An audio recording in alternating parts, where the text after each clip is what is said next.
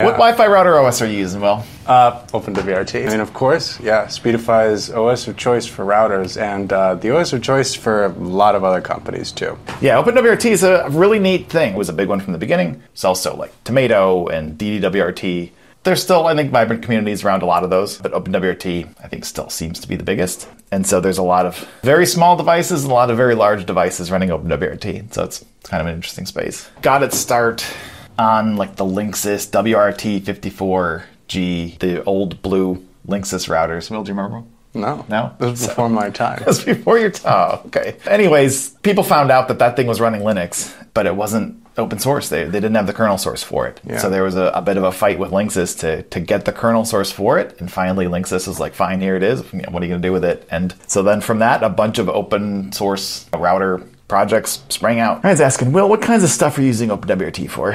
I work at Speedify, and so doing some router stuff with them. I use it for all kinds of stuff. I mean, it's an operating system, based on Linux, so you can do whatever you want with it. I mean, you can put Tailscale on there, put like a little mesh networking thing up, connect to a bunch of different devices. I don't know, kick Alex off the network if he starts to act up. You can do all sorts of stuff. Yeah, I think there's a lot of things that people do with the Raspberry Pi that are like, oh, if only this thing had more Ethernet connections right on it. And that's where you sort of make the jump to OpenWrt, and you put it on an actual router for essentially the same price as Raspberry Pi. Now you've got something with like really fast Wi-Fi and probably, triple band support wireless and 4 gigabit Ethernet ports, and looks more like something you just have on your shelf rather than a Raspberry Pi, which can look a little weird and geeky. So yeah, I think the smart home stuff where you sort of buy into one ecosystem and then you kind of hit the wall and decide that you want stuff from a different ecosystem and you kind of want to bring that all together. There's projects like Homebridge to kind of bring that stuff all together so you can kind of manage it all from one app. And that's something that makes sense on Raspberry Pi, and that's something that I'm actually running at OpenWrt in my house. Seems to still be mostly in like the Soho community. But I think Purple is taking that. Yeah, so there's this project called PrplOS. It's PrplOS. And like a bunch of telecom companies came together to kind of start this initiative to put together an OS that makes sense for like home, these CPEs, this customer premises equipment, like the router that you get from Charter or whatever that you put in your house. Those have mostly been running kind of a mix of different kinds of Linux. And so there's an initiative now to kind of consolidate those around really what ends up being a spin of OpenWrt that works well for companies like Comcast and Charter and Rogers and those sorts of companies. So it's kind of neat. So what does it take to port OpenWrt onto new hardware? There's a lot of really cool devices using it, a lot of neat projects that are basing things on it, and we're definitely putting a lot of effort into cool OpenWrt stuff for the MIRI X510 and other things. Here we go. Got one right here. So here we got our MIRI X510. So, I mean, the core of it is OpenWrt needs support for the architecture is really the big thing. And you need a kernel that you can build that runs on there. And then you need to kind of tailor the OpenWrt build for that device. Mm-hmm. So at the end, you get kind of an image that you can load on the device, and that has all the drivers you need and all the apps you need and all that. So there's like a set of firmware from like the part of the firmware that boots the thing to the kernel that understands how to talk to the hardware to the root file system, and then overlays on top of that. Yeah, and an interesting thing about OpenWrt is they've always had this mutable file system overlay thing. And there are some other embedded operating systems that I think, like BuildRoot and Yocto, that are just like, this is what you get. This is what you get for all time. Probably. I mean, so BuildRoot is like OpenWRT's build system kind of pulled out, and so you can do other things with it. And so, yeah, I mean, Yocto is another interesting project that I think that's based off of OpenWRT's BuildRoot, I think, right? Is it? So. I don't know. I think so. So I think Yocto uses BuildRoot and lets you build your own firmware. And so I think if you have a router in your house from your carrier, it's probably running Yocto, most likely, I would say. But yeah, the overlay file system stuff in OpenWRT is pretty neat, where it's got kind of a little bit of compressed like read-only stuff that gets expanded and put into memory, and then you've got a bigger chunk of flash that kind of sort of gets overlaid on top of it. So if you make a change to it, that change gets recorded to that writable part of that overlay, and that core little bit stays compressed on flash and never changes until you update. Similar to how containers work, right? The overlay file Yeah, system? kind of, right. Yeah, yeah. Containers have, they overlay changes, layers in the file system. So yeah, kind of. Yeah, it's cool stuff. And I think that they've had that since like the beginning, right? That mutable idea. I think so, yeah. Yeah, so I mean, in the beginning, some of the challenges in having OpenWrt make sense were really tough because they're dealing with devices that might have 4 megs of RAM and 8 megs of flash. And so it's like, okay, how do I build an entire system, Linux with a web UI and driver support and stuff with like 4 megs of RAM and 8 megs of flash? What do I have to do? And so you end up sort of cutting a lot and stripping things down, and you end up with, looking at sort of baseline things of Linux like glibc and being like, well, that's too can't much. use glibc, it's too big, so let's rewrite the whole thing, and we'll make it for small devices, and we'll call it uclibc, and so you look at things like all these string functions, they have all these corner cases supported, and we don't really need those, so we'll rewrite all these string functions and throw out all the corner cases and get it good enough, and so you end up sort of going to dramatic lengths to get something that makes sense and works and has all the features you want in 8 megs of flash. And now, of course, there's $3 devices with Wi-Fi and 32 gigs of flash, and you don't need a lot of those corners cut anymore. But it's pretty neat that they did. Yeah, talk a little bit about OpenWisp too. Other stuff like that. Yeah. So people managing, I mean, if you're managing some OpenWrt devices yourself, it's not a big deal. But if you are like deploying a bunch of routers into people's homes or something, kind of want to have some sort of central hub where you can see how everything's doing. And so, that's where you can get into things like OpenWisp, which is an open source project that kind of piggybacks on top of OpenWrt and kind of gives you web interface into essentially a ton of routers. So when we first started using OpenWrt, there were some weird bugs. Like DNS would sort of like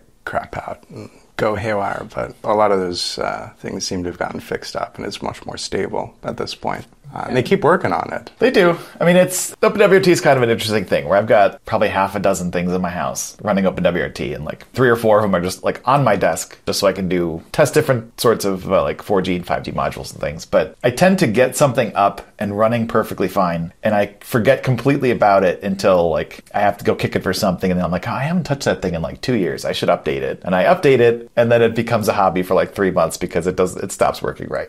So like it's one of those things where, like, if it has been fine for 2 years, I should probably just leave it alone and not update it. But yeah, I mean, it's an interesting thing. I think some of the big updates can be a bit painful, and I'm curious how the next one's going to go, because I think their package system has been these IPKs forever, and now they're switching with the next coming release to using APKs, like the Alpine packages. Package Keeper, there you go. So it'll be a little interesting. I think there have been big updates that have sort of really bricked my devices, and I need to hold the reset button and basically start them out from scratch, where normally you can preserve settings and things, but I don't know. I think making the jump to the upcoming 25 release or something, I'm afraid is going to be painful for people, but we'll see. I think if you're running that stuff in your house yourself, it's a little bit of a hobby anyways, and so I think you're kind of signing yourself up for that. Sean Tracy says, I use OpenWrt on GL.iNet router. Yeah, so GL.iNet, they're also big players with OpenWrt. They base their own flavor of OpenWrt. Yep. So yeah, if you get a GL.iNet device, there may be oddball ones that aren't like that, but every one I've seen, it has, GL.iNet's user interface on it, but there's kind of an escape hatch to get just into regular OpenWrt, like advanced mode. That's a good question. So the 2.4 gig signal getting saturated, is that just because of the area you're in? I mean, are you in a spot where you sort of bring up the scan of networks and there's like 300 2.4 gigahertz networks around you? So in OpenWrt, there's a graph that'll show you just how congested that band is. There's like a channel analysis, which will kind of try to guide you towards the right channel to be on. Yeah, I mean, if you're running that on 2.4 gigahertz and trying to get 40 megahertz channel width, that may be causing some of your saturation. You may actually do better with a narrower channel, so you don't get squashed by people on the neighboring channel as much. Things tend to be pretty smart, though, where they'll use 20 megahertz if they need to, and then expand up to 40 megahertz if you're really pushing stuff. But yeah, you may want to try just making sure you're on the best channel you can be, and maybe cut your channel width if that'll still get you the speed you need. But yeah, I mean, OpenWrt, I forget the interface and the TP links and how smart they are at sort of guiding you to the right channel. But OpenWrt may be able to kind of help you get to the right channel. Some routers have like Ubiquiti stuff has a thing where it's like, just put me on the right channel. And it's like, are you sure? Because this will mess with your connectivity for the next half hour. And yes, and so it'll actually kind of scan and listen for a while and then move you around, and maybe it'll change its mind, but at the end of the half hour, it kind of settles you on the right channel. OpenWrt doesn't have anything like that out of the box, but it does have that channel analysis where it'll kind of look and see, try to point you to the right thing. Yeah. Also make sure your regulatory domain is in the right spot. Yeah, yeah.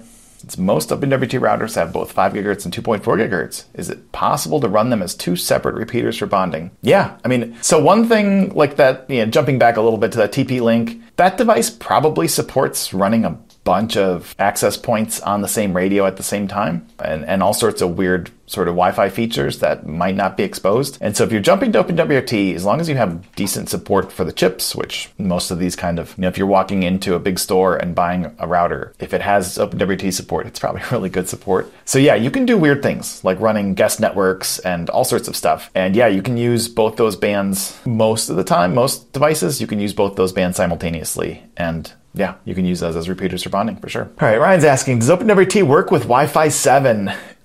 The answer is yes. There is some support in like the 2410, like the current stable releases, but there's support is really coming. I mean, the driver story is kind of interesting. A lot of the main like devices, there's common devices that you get off the shelf that have Wi-Fi 7, and you look them up in OpenWrt and they say, yep, they're supported. They're probably running a couple different possible chips, either from MediaTek or Qualcomm for Wi-Fi. And they do have support, yes. There are weird bugs with some of them that are getting worked out and seem like they're probably all worked out in the upcoming 25 release. But there's some things where it's like, oh, you can't use, these bands at the same time with this Wi-Fi 7 chip, and just kind of, I don't know, new bugs with drivers. But so the story you were telling the other day was, Atheros, Qualcomm Atheros was this like awesome player in Wi-Fi space. They've got historically amazing support for Linux drivers, which makes your life so much easier if you want to do anything with something that's not Windows. But they kind of, just slipped up on Wi-Fi 7, got some drivers out there that were a little bit weird, kind of buggy. MediaTek sort of ate their lunch. Something like that. A little bit, yeah. So, I mean, there's the early story was there were MediaTek Wi-Fi 7 chips that people liked and thought were more stable and better in Linux than the AF11K stuff. At this point, I don't know if that's really true anymore. I think, the AF11K stuff looks pretty good. I think there are still people that are like, oh, this MediaTek 79 whatever chip is better. They might be right. But I think that stuff's all getting worked out. But yeah, the Qualcomm Wi-Fi chips are pretty good. All right. Pixel Baby Gamer says, great to see new features and improvements in V16. Yeah. Let me know if there's anything in particular that you really like. What are the big things that are new in 16? So, I mean, Kevin's been working hard on some awesome performance improvements. We also got some great UI stuff over here on the traffic graph. You can see that sweet thing. So our graph used to just be, like per connection up and down. Now it's... Or it used to just be accumulated, and now it's per connection, up and down. There you go. Pretty cool.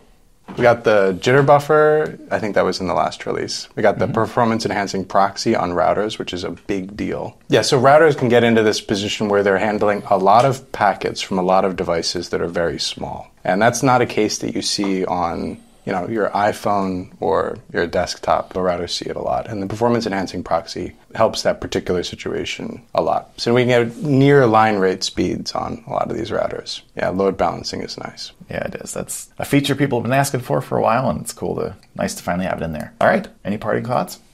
No. All right. I think we're going to get back to work here then. Thanks, everybody, for joining. We will see you guys all next week.